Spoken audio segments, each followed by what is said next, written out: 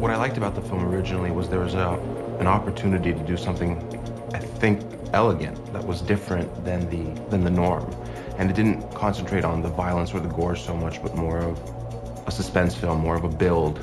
I think with the script, it was just, you had a good sense of the way the movie would look and feel. It was just very kind of fast-paced and, you know, started off spooky, and then it just got kind of scary, and to the point where it's kind of, you know, almost overbearing.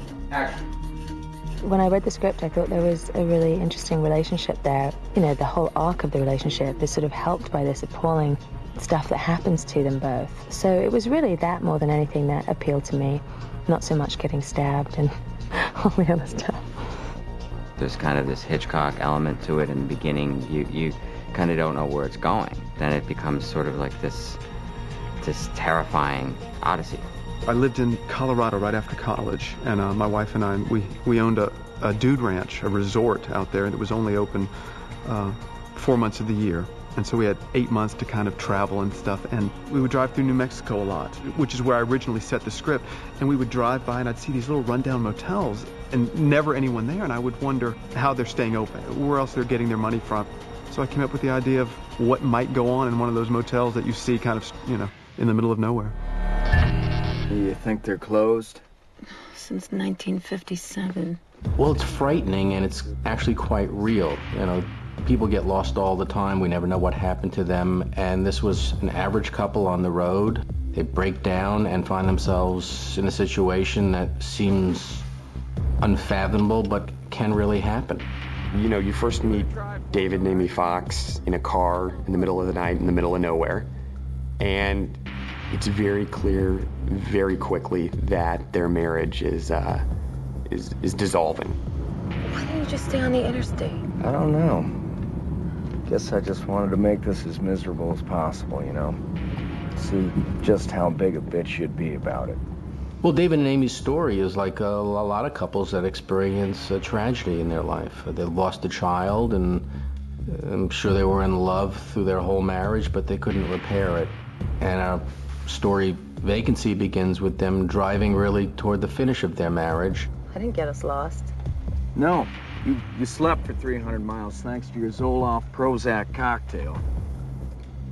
I think that, you know, it's a relationship that isn't going well, and obviously there's a lot of issues that haven't been properly managed in the relationship, and then once the stakes get raised to the point where it is life and death, some of those things just kind of get blown away, and you're left with just that one question of, do I care about this person or not? I guess it could be worse, you know. We could be stuck in that twin bed at your folks' house trying to pretend like we're a happy couple. Most of the character for me is just kind of tied into his relationship with his wife, where it's kind of falling apart, and you gradually find out that they've lost a son. You know, when I would think about how to play the character, that's where most of my ideas would come from. Never should have gotten off the interstate either. Miss our one last great adventure together. In that relationship, he's the one that's kind of been trying to keep the marriage going. He's the optimist. He is the one that, okay, we're going to get out of this. We're going to do it. And whenever Kate's character, Amy, is starting to crack a little bit, he's the one that holds her together. Close the door! God damn it! Why mess with them? I'm not messing with them. I'm just trying to figure out what they're doing. Hey, folks. How can I help you? When the Foxes come to check into the hotel, I think they just sort of think he's this oddball character, but they have no idea what they're in store for. Yeah, we'll go ahead and stay here, thanks. We'll give you two the honeymoon suite for $5 extra. It's got a few perks the others don't. Frank Whaley as the bad guy really helped, because he's such a fantastic actor and had a really offbeat, unusual way of playing you know, our main bad guy, that it had a kind of hyper-real creepiness to it that I really like. With this character, it's a matter of kind of gauging it so the audience never knows from at the very beginning, and even as the story goes on and unfolds, doesn't know until the right moment that this guy's completely out of his mind and psychotic killer. But rules are rules. I don't make them. I'm just the manager. And the director and I are, you know, really covering our bases in terms of how we play each moment, from extremely subtle to very extreme. You know, I think it was a question of balance throughout, and it was a question of balance with the film, and it was a question of balance with the characters. You know, it's not too cliche or it's not too obvious. Trouble is, Clark's won't be open either. Not this late. Frank plays it right on the line, especially the first time we meet him. He's a little off, but then again, maybe you'd be a little off if you were out there in a motel that's not renting to anybody. You're going to take things a little slower. But his pacing is just to mess up these guys. I guess you don't take dimes, though, do you?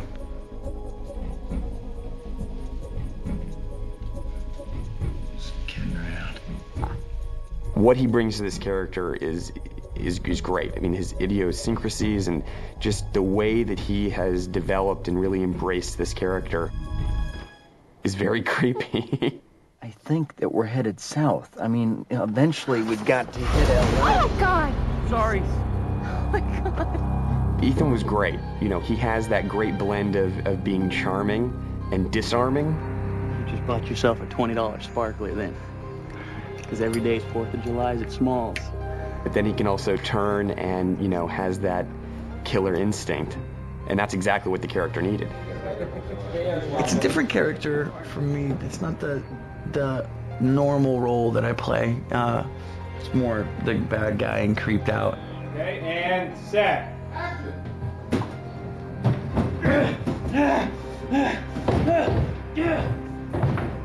But it's funny because I really only have one scene in the movie, close to the beginning of the movie, where I actually have any lines, and the rest of it I'm just chasing around Kate and Luke.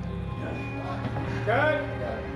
Got it. He brings an intensity to the film every morning, and he has a passion for everything he does. And it's the ideal circumstance for a director. It's the ideal actor for a director, someone who's just loves doing what they do. That's good. That's great, man. Cool. All right, cool. Hey, Ethan? Yeah, buddy. That was great. Thank you, That was sir. cool. That was Of course, really great, man. Nimrod Antal had just directed Control for Hungary, a film that his country thought was so good they made it their choice for the Academy Awards for Best Foreign Film. The magnificent thing about Control is that it took place in a claustrophobic environment of the Budapest subway system. And this movie takes place in a claustrophobic environment of the motel. He has the ability to keep you in a confined area just long enough, and then he lets you breathe. This has to be some kind of a joke, right? I just felt it was really important to believe both of these characters, and that was what was foremost in our minds when we were concentrating on, you know, shaping those performances. We just tried to keep that in mind throughout, that it's about these two people, and it's not about the motel, it's not about the horrible things that happen there, but this situation these two people are thrown into.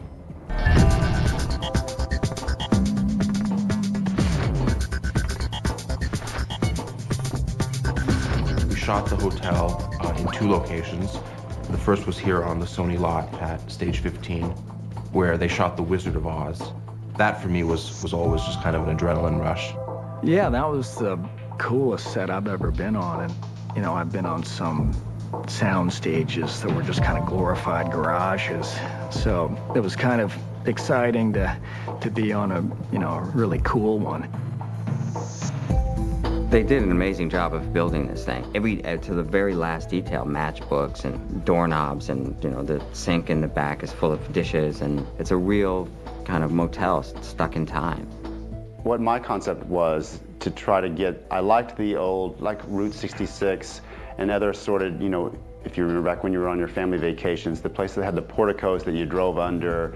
I liked the overhangs that, you know, you pull up and your dad would go register and get the key, and everybody waiting inside, and then you would go park in front of the room. I think everyone can kind of relate, and I think it's a nice kind of Americana kind of feel. On this, of course, we're trying to make it somewhat scarier. It's darker. Everything gets aged, picked out fabrics to have made for other drapes and the bedspreads and stuff that they're brand new, but then we had to get the feel from the 60s, and then we knock it down, we age it. It was an awesome set, and being there day in and day out was really disturbing too. You know, you'd come out after a day's work and you'd really have to wash off the motel at the end of the day, so it was great. We built the entire thing once again for the exteriors, which was mind-blowing when you would step out of a stage and see a completely built hotel true to what it was here. So that was really impressive. I've never taken part in anything that big, so it was nice. Close, close, close in a little bit, close in a little, close, boom, that, right there, we'll lock it off. The look and the tone and the atmosphere of this film is the film, and early on, Andrei Sekula, the director of photography, and I sat down and we started talking about our favorite films and the elegance that we were trying to bring to this film, and we decided a hard palette, definitely a film noir-esque kind of very hard lighting would serve the film best. Well, it was a dark movie. Straight away what I want to achieve, or script want to achieve, a kind of uneasiness of the place. Andrei Sekula, who shot Reservoir Dogs and Pulp Fiction, you know, going for that realistic look. As the movie progresses, we get more and more frenetic in our camera movement. We start off the movie with composed shots, with beautiful dolly moves and so forth and so on. And these are shots that feel comfortable. As things progress, you notice that Andrei starts to go a little more handheld. And it's very edgy and very subtle. It's nothing that's too rattling, but there's something jarring about it, something that makes you just feel a little unsteady. Camera movement is part. Always when you're shooting in small confined places, you try to make image as dynamic and as attractive as possible. So camera shakiness was more appealing to the story. We always wanted to just keep things sparse, and I sometimes just trying to overcover certain things, and he has a very calm and wonderful way about him that he'd constantly remind me, you want something very simple. That was always a good feeling to have a creative partner that was there to help you.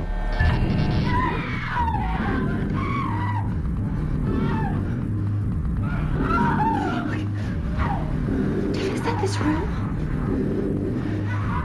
It sure looks like it. People are fascinated with cameras, and people abuse cameras. People do good things with cameras, and people do horrible things with cameras. Everybody today can be a filmmaker, and that can translate to something really terrible in the wrong hands. You can take a good idea and make it bad, and that's what our bad guy does in this movie. Mason's definitely the ringleader, you know, the mind behind it, who turns what we do into a business. You know, they're selling these tapes as snuff films. The snuff films were the first day of shooting. We had eight or nine cameras set up in the room, making sure we could see as much of the room as possible. And we would bring in each individual victim and block out the scene, just get the general movement and where they would end up. And then we would adjust the video cameras appropriately to make sure that we were covering the action. And we let things roll at that point.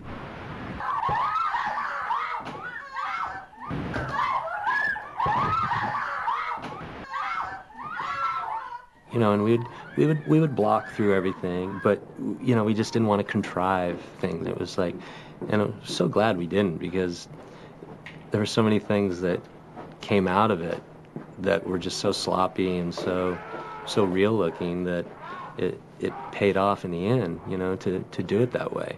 I mean, just visually, they were just really nasty looking. You know, just the whole idea of what all of that is, you know, and it's when you see people's faces all squinch up, you're like, ooh, okay, good, we did something right here. When all hell breaks out in the movie, watching Kate and Luke get themselves out of the situation and how they do it is fun, exciting, and played very real. Yeah, we need some help. Some people are trying to kill us. Going for the payphone, I mean, I think that's a good scene just because it has a lot of action. Then it's just, you know, the worst nightmare. It's like going to a house for help and the person that opens the door is one of the killers. I think it's that kind of thing. I think it's a really, really scary moment to have this person who's on the other end at that moment, who's perhaps going to save them, turn around and say, "You're going to need to settle down, sir. You'll never survive if you lose control, Mr. Fox. And you shouldn't be wandering around in the dark by yourself.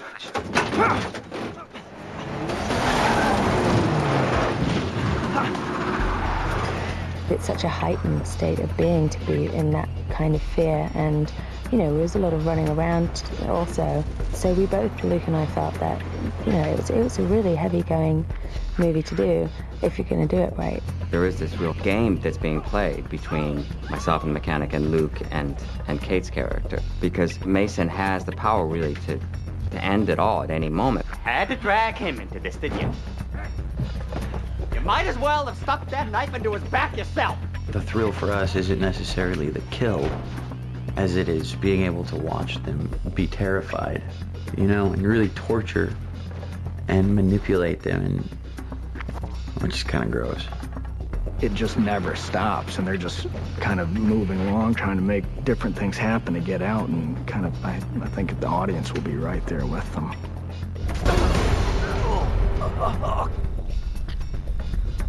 A lot of thrillers or horror movies, you find yourself looking at the screen saying, why don't they just kill him?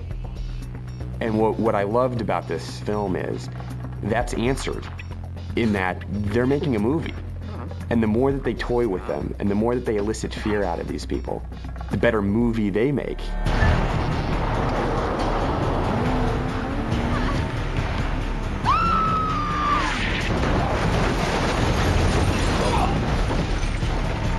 There was a stunt scene that required quite a lot of preparation, for lack of a better word, and it was much better than I ever thought it would be.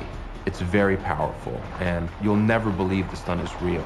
And in the world of CG and artificial manipulation, you know, a lot of people get away with a lot of things. This is real. All right, the car moves on go. Here we go. 3, 2, 1, go. The stunt itself was just awesome because, you know, there's a CG way that, you know, you could do it, and, you know, a very controlled environment and all of that.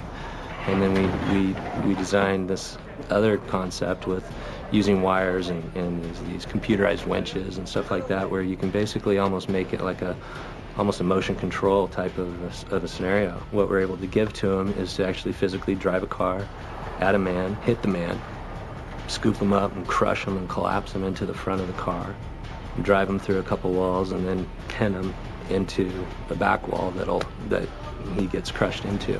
So that was kind of fun, and I was glad that I was able to bring that to table for Nimrod, and so he was able to put it in his film and get the creative shot that he wanted without CG. Go!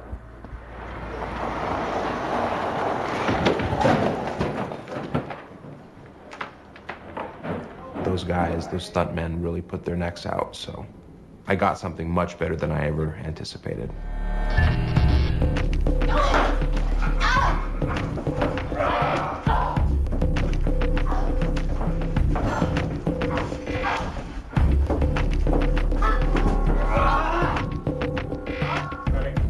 Kate and Luke are very bright characters, and at the end of the day, the reason they survive is because they're bright. There have been a lot of other deaths and killings that have happened at this motel, but the only reason these two survive is that their force of will to live and their intelligence and their working together allow them to get out of the situation alive. I think the fact that their lives are under threat saves their relationship. I think they find that they work together much better than they thought that they did. You know, the film ends, obviously, a little open-ended. You know that they both live, but we've always discussed that it's great that hopefully people take from that they're going to make things work, and that probably if we caught back up with the Foxes in 10 years, there would be another child in their life.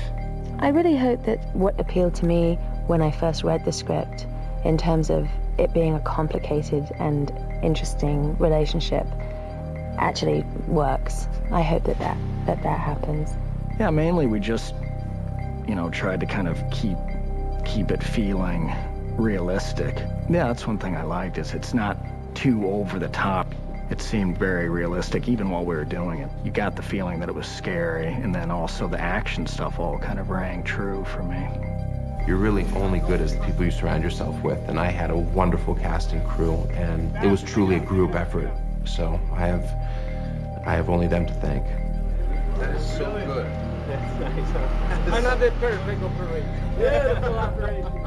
Movies like Psycho, I mean, all of Hitchcock's films, those were the models that we talked about in making Vacancy. We wanted to do something that was really frightening, really real, was not outrightly exploitative, but scared you to death, gave you a sense of catharsis at the finish, and knowing you just had a fun roller coaster ride for yourself.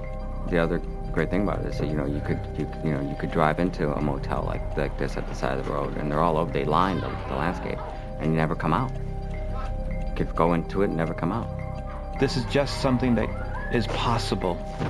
I mean, it's not that far-fetched. I think, let's see if next time you go into a small, desolate, generic motel, that you don't poke around to look. You don't know who's watching, and you don't know who's listening.